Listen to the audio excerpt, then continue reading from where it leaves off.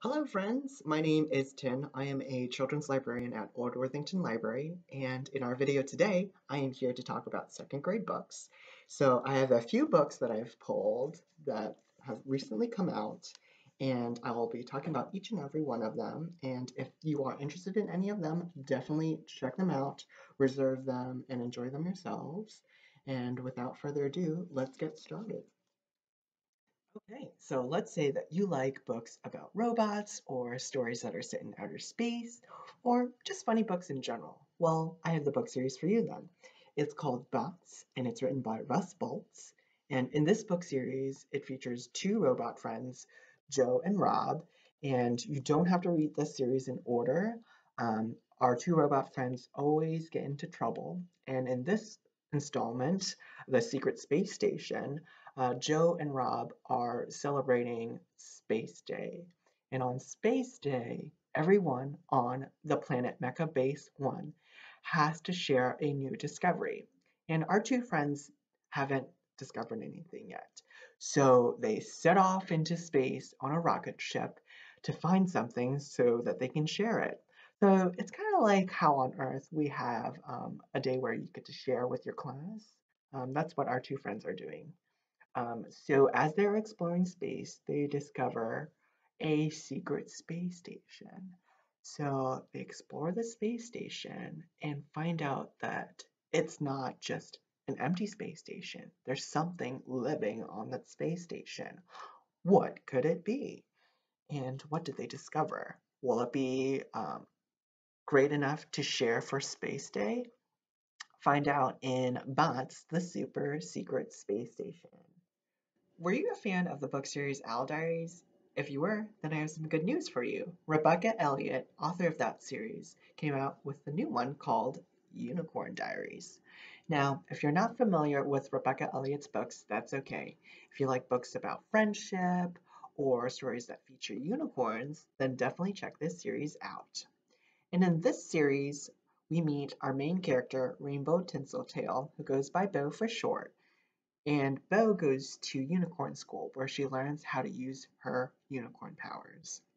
And at school, they earn badges. And once they have enough badges, they'll be able to graduate from unicorn school. Now, Bo is a wish unicorn. So, as a wish unicorn, she can grant one wish a week to anyone that wishes. Um, but she gets to decide whose wishes that she gets to grant. And this week in school, they have to use their powers to help someone. Now, as a wish unicorn, that should be really easy. She just has to grant a wish. Unfortunately, her new friend, Sunny, who comes to school, he doesn't know his unicorn power. Will they be able to help each other out and figure out what Sunny's unicorn power is? And how will Sunny be able to use his unicorn power to help someone? If you're interested, definitely check out Unicorn Diaries, Bo's magical new friend. Do you have pets, like a cat or a dog or a goldfish? Do you ever wonder if they're talking about you or even fighting over you? Well, in this book, Dear Beast, written by Dori Hillestad Butler, that's exactly what happens. Our little cat friend here is named Simon, and he has been taking care of his human Andy. And Andy's parents have gotten a divorce, but that's okay because now he has two homes, two rooms, and even gets to celebrate holidays two times.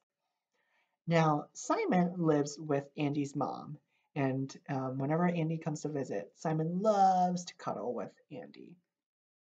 But when Andy's dad gets a new pet, little dog friend here named Baxter, Simon was furious. So he decides to write Baxter a letter. Now, when Simon writes letters, they're beautifully written with no spelling mistakes and complete sentences.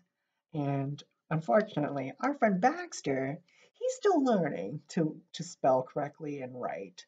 So he's learning and he's giving it a try. So Simon is telling Baxter, like, we don't need you. Andy's has enough pet with me. Like I can give him enough love and attention. We don't need you to be around. So he tries to convince Baxter to leave. And now Baxter is a happy-go-lucky dog. and he just wants to be friends with Simon and friends with Andy. But unfortunately, Simon is, with all of his letters to Baxter, able to convince Baxter to leave. And at first, Simon was thrilled he finally is able to get rid of Baxter. But he notices that Andy's really sad. And not only Andy, but Andy's dad too. So, what is Simon to do? Is he going to be able to track down Baxter? And will he be able to get Baxter back home to make Andy happy again and his family complete again? Find out in Dear Beast. Do you like scary stories? Or do you need something to read during October and Halloween? Well, then I have the book for you. It's titled Mr. Shivers, Beneath the Bed and Other Scary Stories, written by Max Brallier. So in this book, it features 5 short, scary stories. And at the beginning of the book, it opens with a letter to the reader. And I'll read it to you guys. It says, Dear Reader, I like scary stories that are cold, dark, and surprising, just like the stories in this book. A strange box was left at my doorstep. A dead mouse sat beside it. Here's what I found inside: a tree branch, a doll's eye, a piece of an old quilt, a toy's rusty head. There was also a notebook in the box. This note was taped to it. It said, Promise me, Mr. Shivers, that you will share the stories inside this book. So, this book is my promise. I pass these stories to you, and I hope you like scary stories, because these stories will make you shiver. Signed, Mr. Shivers. So if you like scary stories, definitely check this out. There's a story about a brother and sister who are dared to explore a haunted house. There is another story with a creepy warning about an eerie statue. And I think what the great thing about this book is that they are short stories, so it's easy for you to remember the stories and even tell your friends. And you can also get through this book fairly quickly. So definitely check out Mr. Shivers, Beneath the Bed, and Other Scary Stories. Okay, so my last book is one of my new favorites. It's titled Rabbit and Bear Attack of the Snack, written by Julian Gough and Jim Field. This book is actually a series, so if you like this one, definitely check out the other ones. It's essentially a friendship story with our friends Rabbit and Bear. And at the beginning of this book, Rabbit and Bear are swimming in a lake and they discover a mysterious, wet, soggy fluff ball. And it turns out that soggy, wet fluff ball is actually an owl. Now, Rabbit has heard things about owls and has heard that owls are vicious, mean, and evil. So he convinces the other animals to lock up Owl in animal prison, which, oh, look at poor little Owl. Now, all of the animals have shared what they've heard. They've heard that owls eat other critters like them, hunt them, but Bear thinks differently. She doesn't think that it's okay for animals to just judge other animals based on what they've heard. So she struggles with, does she speak up against her friends or does she go along with everybody else and what they're doing? So find out what Bear does in Rabbit and Bear Attack of the Snack. And that's it. That's all the books I have for you guys today.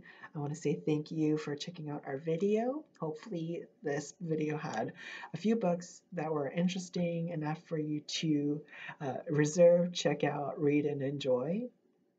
And at the end of the video, I will have a list of all the book titles with the authors so that it is easier for you to find the books, since it was really difficult with some of the glare that was coming back from the covers. And again, I want to say thank you for checking out our video, and I'm hoping that everyone stays safe and happy readings. Thank you so much. Bye-bye.